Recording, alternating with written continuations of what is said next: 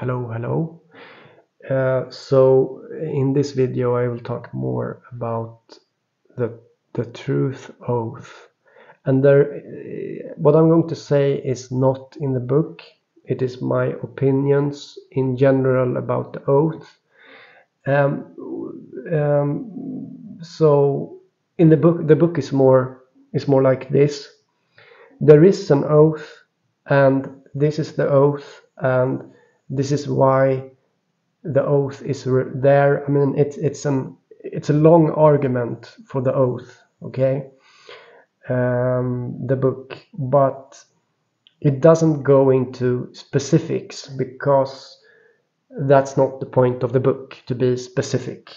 The book is not for the book is an introduction to this, right? Because what do we know about this oath? Well, you never heard about it, I never heard about it before, and so therefore we are beginners when it comes to an oath of truth. And but you can see it as a trace in religion.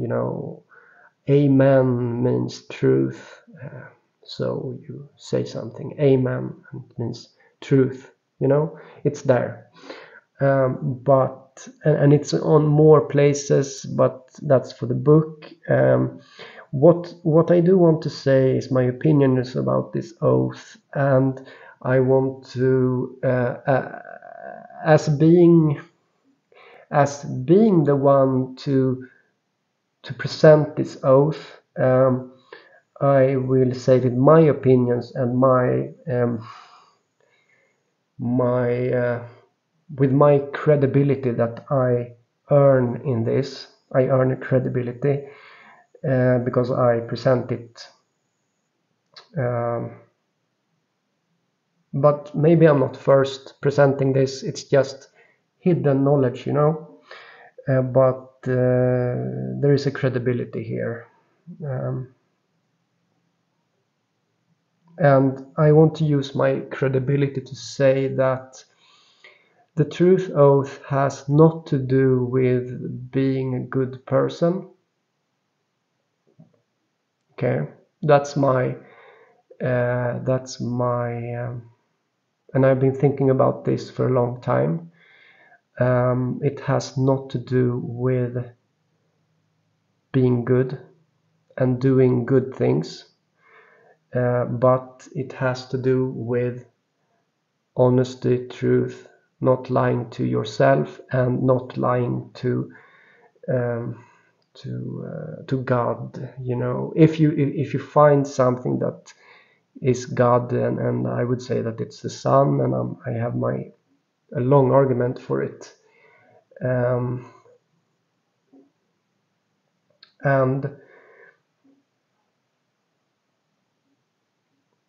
yeah,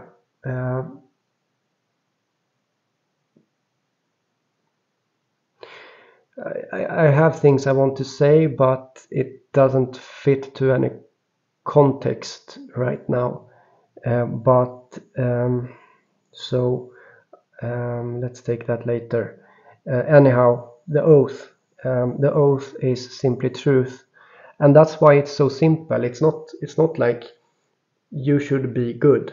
No, it's just truth. Know about the truth, and if you do bad things, then as long as you are truthful, you can't continue on that path. You will not allow yourself to continue on a path that you are not that you don't feel good about. And you don't feel good about things that are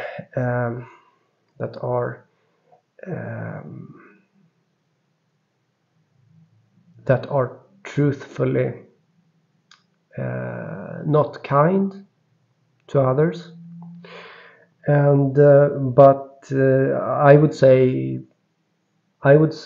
the how much you follow the oath is not at all related to goodness still, right?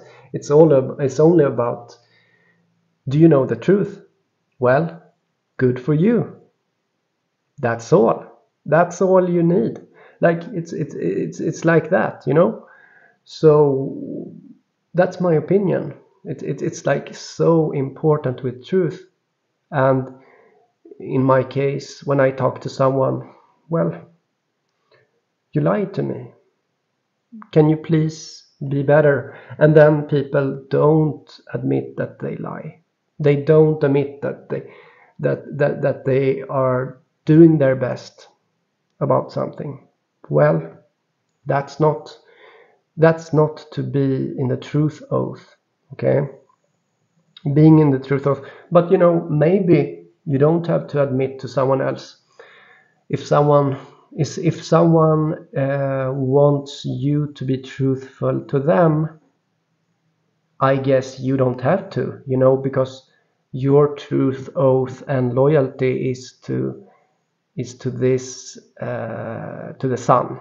Okay, so I will also put my credibility there to, like, well, can you know that someone is lying to you? Well, if someone fulfills the truth oath, can it still lie to you? Yeah, I guess so. I guess they still can, because the truth oath is something you have with something higher. And again, it sounds a bit weird. And I'm thinking more like, what about a psychopath, right? Can a psychopath know the truth and still be evil? Well, and still continue to be evil all the time, just continue to be evil? Well, no, it cannot know the truth. It cannot fulfill the truth oath. This is so in a way, because there are these theories on the internet about psychopaths that knows everything in what they're doing. And I would also like to say, with my opinion here, that no, the psychopath don't know the truth, and simply knowing the truth is to fulfill the truth oath, right? So uh,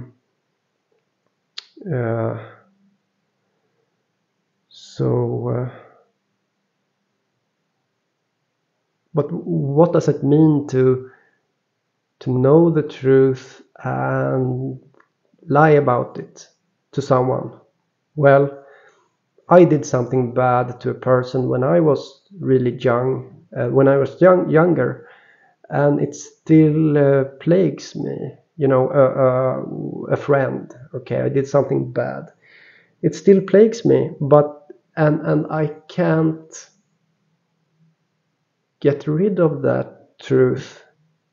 And in my opinion, it's supposed to be like that. You know, it's supposed to be like that. You see? So is there a need for forgiveness? I don't think so. There is no need for it. It's like, I don't know how to say, right? So the truth itself becomes this burden in some cases when you didn't get a chance to admit your faults to another person. And I would say that Noah's psychopath is not aware of the truth. It has it's deranged the view of truth. Yeah, because there is this really good theory, like this interesting theory about psychopaths being aware of everything, right, and doing it anyways. I don't think so. Okay, and that my idea is that truth must be more valued, right? People having a good a good relationship to truth, it must be worth something. Okay? And I think it can be. I think it can be worth something. If you put it into language, like I'm trying to do here, and drawing the correct connections.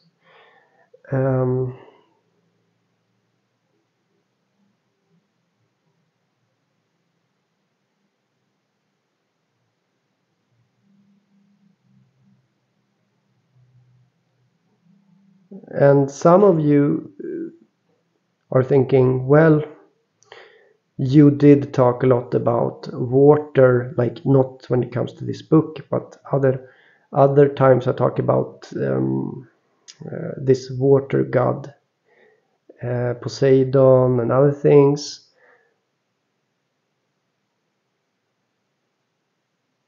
That's a mimetic entity. I can honestly, I don't like to say, I didn't want to say this opinion I said in the beginning, but there is no context for saying it. But I got this humble message from this thing, this sun, okay, which is there is no life without water, okay. And I know that life comes from the how do you say, life comes from the change of entropy from the sun to earth, okay. And still I got this humble symbolism. It's often text for me, with the symbolism and the communication just on the screen. And yeah, there's no life without water. These things can be on a t-shirt, on someone. It is communication. I'm sure of it. And because I can be in a trail of thoughts, and then I got the answer on a t-shirt or something. It's very often like that. So there is this extreme humbleness about this, which is that I got this message about that there is no life without water. And what is water? It's, this is complicated subjects. I can't say that, I don't know everything. It's so complicated, guys. But